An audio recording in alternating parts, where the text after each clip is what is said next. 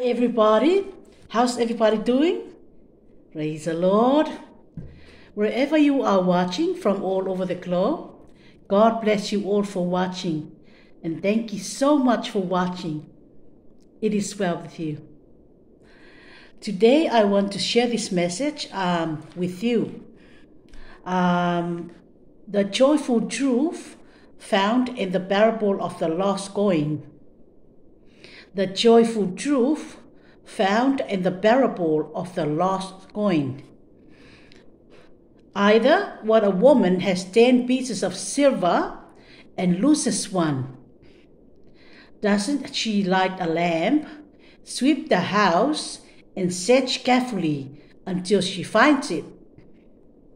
And when she finds it, she calls her friends and neighbors together and says, "Rejoice with me, I have found my lost coin." In the same way, I tell you, there is rejoicing in the presence of angels of God over one sinner who repents. From the book of Luke 15, verse 8 to 10. The Lord Jesus has been called a master storyteller, and the Gospels are filled with these tales. In his hands, each one entertained, connected with and taught whoever heard them. Jesus used parables in particular to reach his listeners in a powerful way. One known as the parables of the lost coin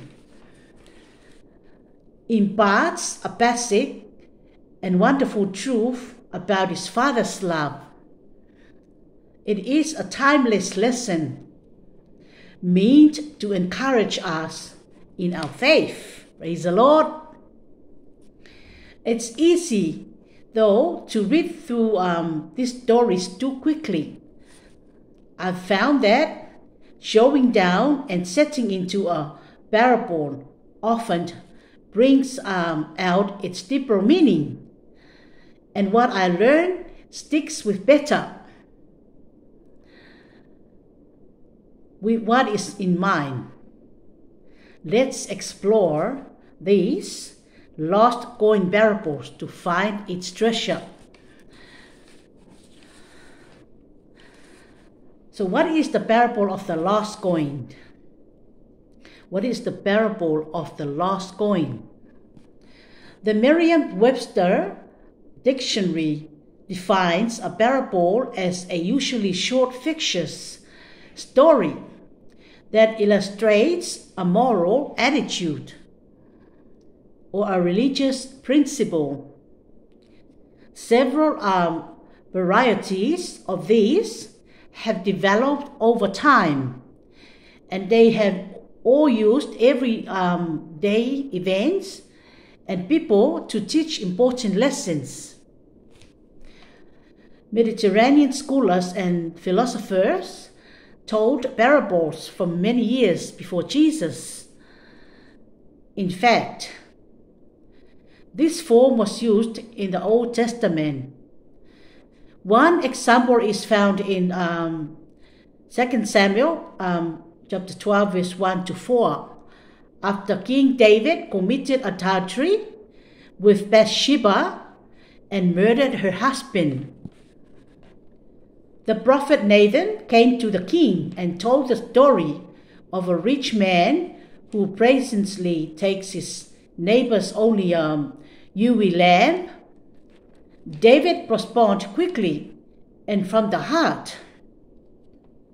David burned with anger against the man and said to Nathan, "As surely as the Lord lives, the man who did this must die." Then Nathan said to David, "You are the man." You can look at 2 Samuel chapter 12, verse 5 to 7. Jesus utilized this method of storytelling to great effect in his ministry. The lost coin is an example of a similitude parable, which was when the speaker described a real-life situation that the audience could relate to. In this case, it was losing a valuable piece of silver. The lost coin parable is actually one of the sets of the short stories found in Luke 15. They were meant to help Jesus' listeners learn more about the kingdom of God. Jesus narrates a story of a woman who realizes, perhaps later in the evening, that one of her 10 silver coins has gone missing.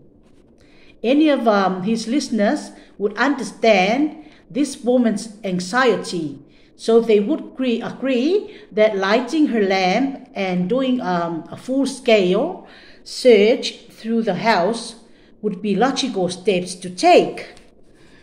After she finds it, the woman is elated, unable to keep the news to herself.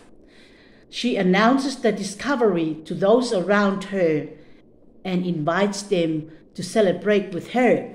Praise the Lord. To whom is Jesus speaking? To whom is Jesus speaking? The audience that heard these parables came from all different segments of society, some more open-minded than others. No, the tax collectors and sinners were all gathering around to hear Jesus, but the Pharisees and the teachers of the law muttered, "This man welcomes sinners and eats with them." From the book of Luke 15, verse 1 to 2. Jesus knew what was in everyone's heart, as well as doubts, questions, or attitudes they held. He showed great wisdom in using this manner of reaching out to the crowd, using a familiar situation, made the meaning that much more understandable to each person. Praise the Lord. The meaning of this parable. The meaning of this parable. The effectiveness of this story comes partly from Jesus' choice of image. In his day, women always received 10 coins as a wedding present. Each piece held sentimental as well as monetary value. So the loss of even one was very upsetting. The woman would have felt the loss keenly and would have been willing to go to great lengths to find her coin. Jesus goes on to say that God sees every person as having great value. The Lord feels great sadness when anyone is lost, following the ways of the world instead of Him, and longs for them to return. The fact that He sent Jesus to earth was proof of that. Christ claimed in Luke 19, verse 10, it says, "For the Son of Man came to seek and to save the lost." Praise the Lord. As the story comes to a close, the woman has carefully searched until she finds it, her missing silver. She shares her great joy with neighbors and friends. Jesus directly compares her reaction to God and the angels rejoicing when a person repents of their sin, believes in the Son, and submits their lives to Him. Praise the Lord. Hallelujah. What are the other parables Jesus tells in this chapter? Jesus begins these sections of chapter 15 at verse 8 with the word "or." This signals that something else has come before it. He has actually told one parable already, and will follow with a third before chapter 15 is done. Interestingly, all these 3 stories use the same thread. Something or someone has been lost, and there is great rejoicing at the end when that thing or person is found. The first story is known as the parable of the lost sheep. This time, Jesus asked his audience to imagine there were shepherds in charge of a large herd of animals. From the book of Luke 15, verse 4, it says, Suppose one of you has 100 sheep and loses one of them. Doesn't he leave the 99 in the open country and go after the lost sheep until he finds it? The shepherd, like a woman with a coin, urgently searches for the one lost sheep. His greatest desire is to find it and return it to the flock. Jesus again states that heaven is full of the same gladness for every lost person who comes back. Hallelujah! Praise the Lord! The last of the three parables, and perhaps the best known, is a parable of the lost son. This tells of a man whose youngest son demands his inheritance from his father. This son then goes away from home and quickly spends all the money, leaving him working for a farm, big farm, hungry and humiliated. You can read Luke chapter 15, verse 17 to 18. When he came to his senses, he said, I will set out and go back to my father, and say to him, Father, I have sinned against heaven and against you. I am no longer worthy to be called your son. Make me like your one of your hired servants. Praise the Lord. But as the young man approached home, he was astonished to see his father rush to him and embrace him warmly.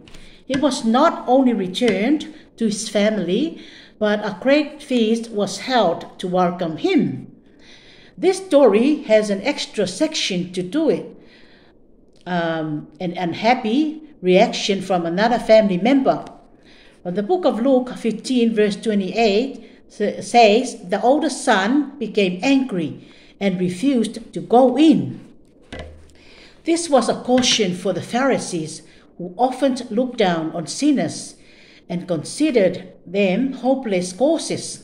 But all of us are to let go of judging others. The Father's response again reveals God's graciousness. Praise the Lord. Hallelujah. From the book of Luke, chapter 15, verse 31 to 32, it says, My son, the father said, you are always with me, and everything I have is yours. But we had to celebrate and be glad because this brother of yours was dead and is alive again. He was lost and is found. So why angels celebrate when a lost person comes to Christ? Angels are one of God's creations and have always been very interconnected with mankind. They have been messengers. Gabriel told Mary she would give birth to Jesus in Luke 1, verse 29 to 33. Warriors, Michael fought off another spiritual being in Daniel 10, verse 12 to 14. And ministers and angels brought Elijah food and granted him rest after he ran from Jezebel in 1 King 19, verse 3 to 8. In each case, they worked for the good of the people. Praise the Lord. Hallelujah. Angels and men share the deepest bond of all worship of God, one of their own kind. Satan was unwilling to do this and fell from grace. So angels know how important the state of a person's soul is. They are engaged in spiritual battles for us. And when someone submits to God, they rejoice over the victory of heaven's side. Praise the Lord. So why did Jesus tell so many stories about this concept? During the year Before Jesus came, the Pharisees and Sadducees had risen to power. The two groups joined together and become the religious leaderships of Jewish society. They knew the people needed to be instructed and led in their faith. Unfortunately, they used a burdensome set of laws as well as condemnation and fear to accomplish their goals. Part of why Jesus came was to lift this oppression. Jesus often talked about the kingdom of heaven, to bring hope, to change faulty thoughts and beliefs, to offer a fresh understanding of God, to show God's love and compassion, to teach what it means to live rightly. Should we celebrate when someone comes to Christ? While Jesus was on earth, he celebrated when someone chose to repent and follow him. For instance, when the tax collector Zacchaeus vowed to stop cheating the people he served and start helping them, the Lord was clearly pleased.